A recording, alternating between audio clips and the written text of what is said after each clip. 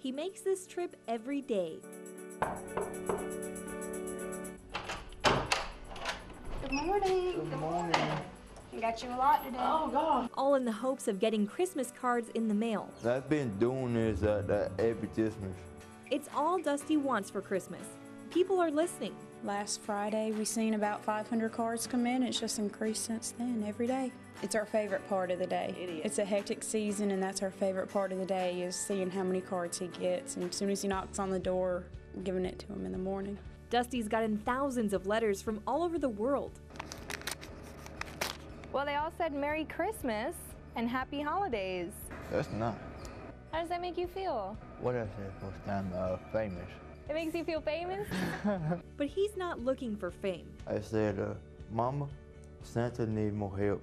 Dusty's been spending his time picking angels off the Charles Lee Center angel tree to donate presents to others. He said, I want all my ho-ho money to go to some of those angels so they'll have Christmas. Dusty's mom, Patty, tells me that's just the kind of person Dusty is. We were on that tree. My kids were on that tree, so it's kind of went full circle because now we're picking them and helping them. So. Hope your Christmas is full of love. From Anna. I'm 8 years old. And look what she drew for you. Like that, I've done. Dusty suffers from several disorders, including epilepsy, but that hasn't affected the goodness in his heart. Can't wasn't a word at our house. They said he wasn't supposed to walk or anything like that. Everything they said he weren't supposed to do, we just tried hard until he did it.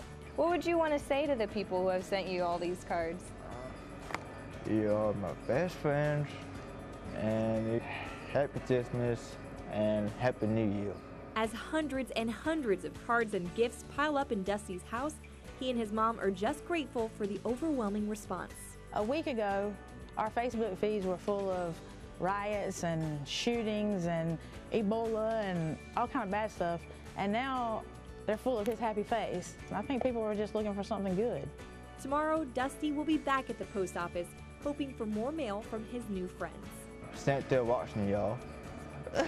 For Studio 62, I'm Vanessa de la Vina.